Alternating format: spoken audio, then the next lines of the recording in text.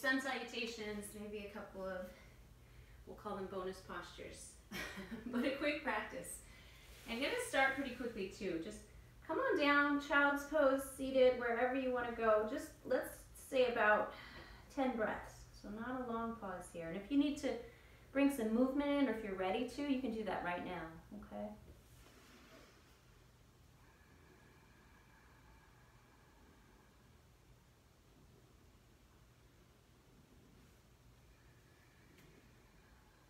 And we'll take a couple of side stretches here in child's pose. Come up for tabletop. It's earlier than usual for me to practice. So I basically just rolled out of bed. And everything feels like I just rolled out of bed. About 5 more breaths. So if you're ready, you can take it to downward facing dog. When you are ready, go there. Pedal your feet, shake your head out, shift your hips around.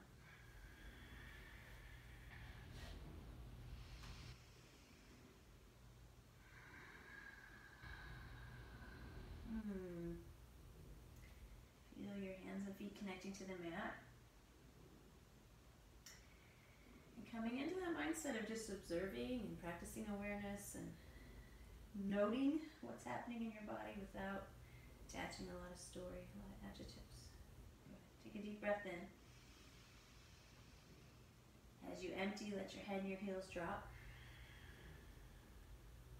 Inhale, take your right toes high. Exhale, go for a bend and reach. Just take one more breath in. You can reach up. And then foot gently to the floor. Inhaling forward to high plank. Exhaling for low. Up dog as you're ready to breathe in, and then downward facing dog. And feel free to modify, skip out, change it up however you want to, guys. But take a breath in here. Empty, empty. And then lift your left toes high. Bend and reach over. Stay here and breathe out. Take another breath in. You can lengthen up. And this time walk your feet right up to your hands for a little ragdoll. So moving through kind of quickly. You can let your hands hang. You can catch elbows. Any variation here that you like. But just a couple of breaths.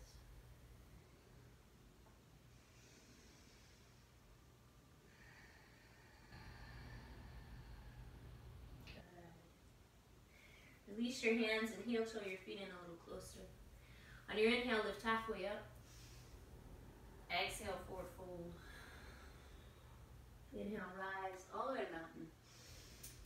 Exhale, take a side bend right. Inhale, back through center. Take a side bend left. Come back to the middle and fill up. And then bow all the way down. Halfway lift, inhaling. High to low push-up, exhaling. Any variation. Following your breath through, back to downward facing dog. Full breath in. Long breath out. Stay for just one more. Breathe in. As you get empty, bend your knees, look forward. Step or float up. Inhale halfway. Exhale, fold. Again, rise and reach. Press strong through your feet. Another side bend, any variation. The inhale takes you back through center, and the exhale takes you over in the other direction. Inhale, reach up. Exhale, fold all the way down. Halfway lift, lengthen. High to low. Upward facing, back to downward facing dog. Breath in. Breath out. Stay for one more just like that. Fill up. Get all the way empty. Look forward and step or float. Halfway lift. Forward fold. Rise to your mountain pose. Any variation on the twist. So you just follow your breath through. Ready to fold forward. Inhale to lengthen. High to low plank. Up. And all the way back. Take one breath in. Get completely empty. Step or float. Halfway lift. Forward fold. Rise all the way up. And then sink to chair. Take a breath in here, lengthen through your fingertips. Exhale, sweep the arms back. Let the crown reach. Inhale, arms up. Exhale, sweep it back. Inhale up. Exhale, arms sweep back. Inhale, rise all the way up. Exhale, forward fold. Inhale, lift halfway. High to low plank. Upward. Back to downward dog. Right foot's going to step for warrior one. Breathe up. Exhale, warrior two. Inhale, reverse your warrior. And on your exhale, either tap the forearm to the thigh as the left arm reaches up, or sweep the right arm back, left arm over. So inhale, reverse. And I like the sweeping motion. But you have that option to tap the thigh. Inhale, reverse. One more time with that sweeping motion. Now inhale, reverse. And with your exhale, you're going to go left hand down, right arm high, back heel lifts for a dragonfly twist. Breathe in, get long, fingertip to fingertip. As you empty out, little rotation. Take one more deep breath in. And then a high to low push up. Upward facing dog. Back to downward dog, left foot steps. Inhale, rise to one. Exhale, open up into two. Same options. Inhale, reverse. And on your exhale, you can either tap or sweep. Inhale, reverse. Exhale. Inhale, reverse it. Exhale, last sweep. Good. Inhale, reverse it. And now the right hand goes down, back heel lifts, left arm to the sky. Deep breath in. Little rotation. Take one more inhale. Hands to the mat. Upward facing dog. Back to downward facing dog. Deep breath in. Empty it out. Let your left toes reach high. And take the knee to the nose or the forehead. Toes high. Nose or forehead. Take your toes up. Bring them through. Squeeze your core and then go ahead and step for crescent lunge. So we're going to plant the feet a little wider. And we're going to come up to stand. Whew. Back heels lifted. All 10 toes are forward. Take a breath in here. And empty it out. And like we did before, inhale, arms up. And with your exhale, sweep your arms back. So thunderbolt pose. Find this line of energy from the left heel to the crown of the head. Might have you take this to warrior three, so your upper body will be parallel to the mat. Hands can reach back, they can reach forward. I'm reminded of heart center just to help me land the balance. But yeah, a little shift of weight.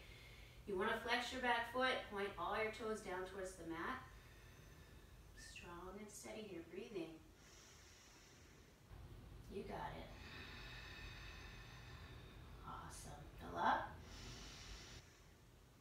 And empty out. Good. Just one more breath here.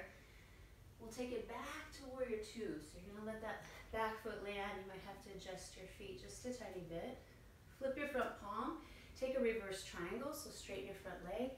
Reach up and back, and then we'll come into triangle on this right side. Left arm high. You can float the hand, you can use a block, a shin, a thigh, whatever serves your body best.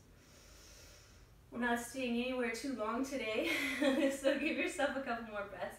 See where you feel that landing in the body, like where you're creating more space, where there might be room to offer a little more breath. Awesome. One more inhale up. And then we're going to come down and around for a wide straddle. So feet are wide, hands at shoulder width, elbows straight back, crown toward the floor. Just a few breaths here.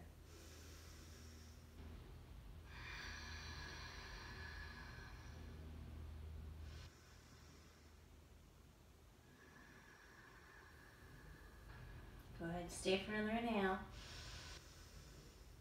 Empty that out. And then come up to the halfway lift point. Rotate your toes. We're going to come in to a runner's lunge, facing the front of the mat. Find the strength in that pose. So left heel to crown the head, length all the way through your body. You got it. You can stay right here, fingertips down. You could take the arms back. There's a bind. Bind those down and around. There's lots of different options from here, but just holding it for a few breaths. So coming into the strength of the legs.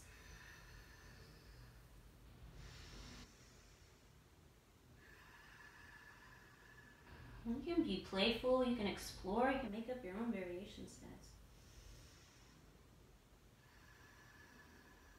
Good, one more breath here. And then let the left hand come down, and we're going to step right to side plank. So either you can drop the left knee under the hip, you can stack the feet on top of each other, you can take a tree leg or a leg lift, any variation you like, but come into your side plank, find your breath, push away from what's in contact with the floor. Awesome, take one more breath in, reach up, and then chaturanga, little push up. Upward facing dog. Back to downward facing dog. Good job. Take a breath in here. Breathe out. Left toes reach high. And it's knee to nose or forehead. Toes up. Knee to nose or forehead. Toes reach way up. Bring the knee forward again. This time we're going to step to crescent. So feet a little wider. Give yourself a chance to establish your base. Whew, come back to your breath.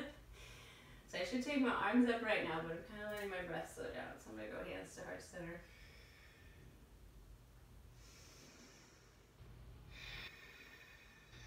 Good. Inhale, you can lengthen up.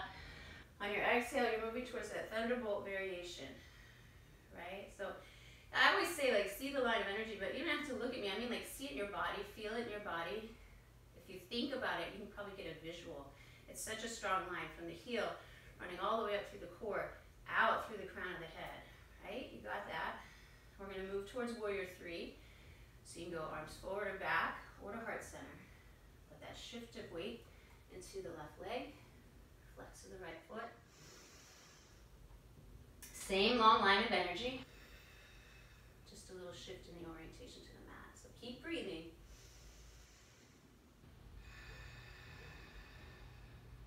Go ahead, fill up. Empty it out. Give yourself one more breath here. Gently step it back to warrior two. Adjust your feet as you need to. There's warrior two. Flip your front palm, reverse triangle.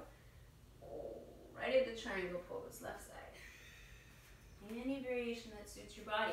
It may look a little different than it did on the right side. That's okay. Listening to your body, to your breath. Where am I feeling this and how does it feel? Right? Those are the questions. Legs should be really strong and engaged here. Majority of the posture, I don't know, this is a strong pose. I mean, I definitely feel my legs working, but I can feel a lot happening through my core. I got a nice wide open quality to my chest, a heart opening quality. A little bit of back bend even here if you like. Go ahead, take one more breath up. And then bring your hands down. We're gonna skip the wide straddle on this side. You're gonna go right into the runner's lunge. So we're here, finding that energetic line. We went through a couple of the different options. You can bind low, you can bind behind the back, you can take the arms back. Kind of some, I don't know, we'll call this some kind of superhero variation, but you find the one that works for you. I kind of did a humble warrior variation. I let my head drop inside the left thigh ankle, and I'm doing a little rinse in my shoulders.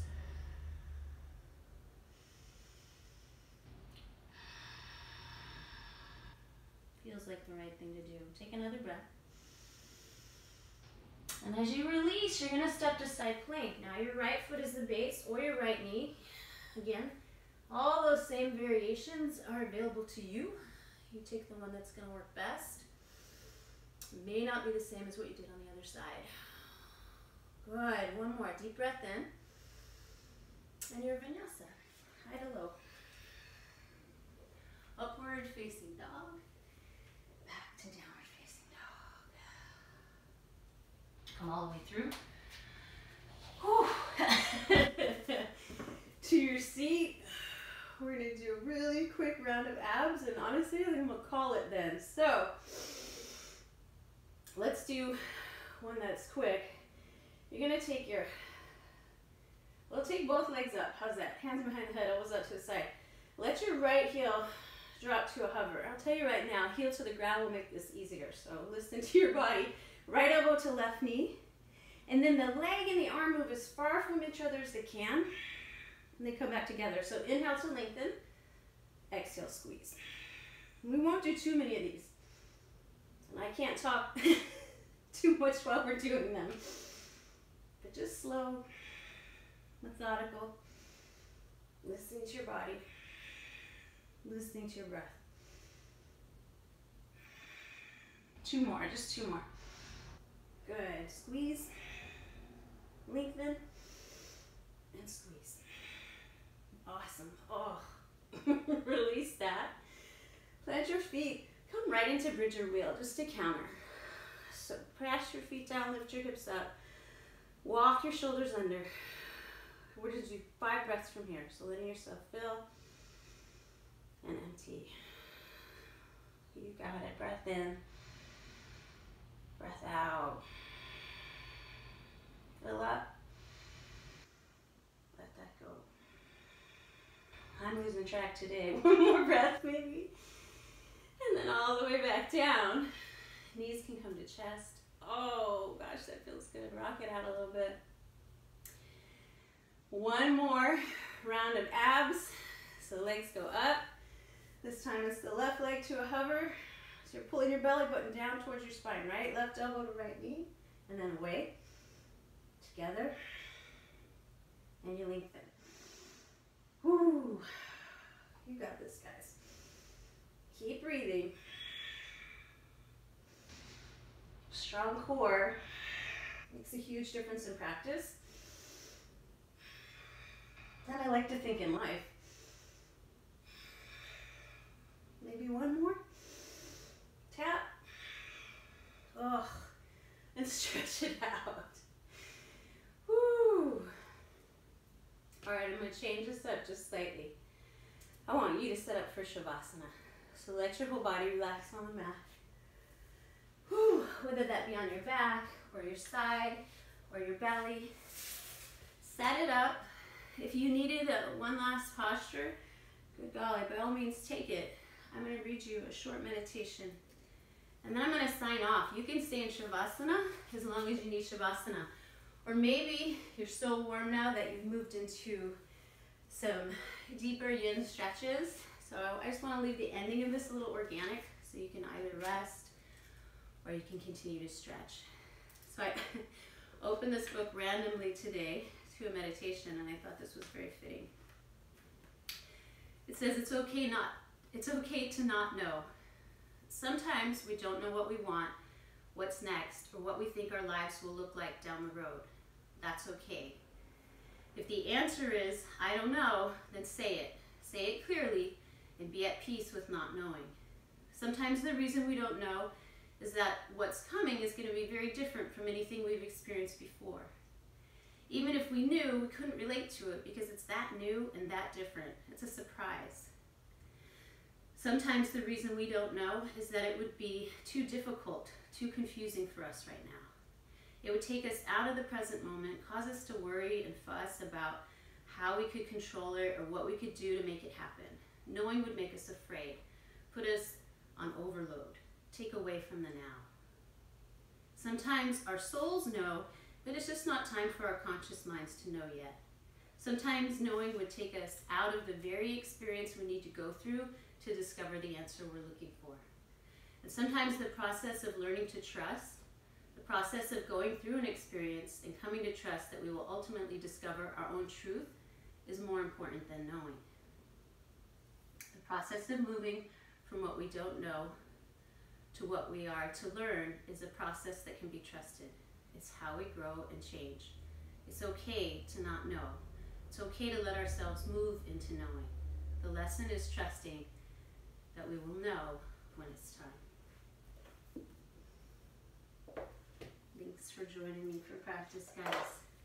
Again, feel free to stay in Shavasana to close your practice or to move into some deeper stretches. And I'll see you tomorrow.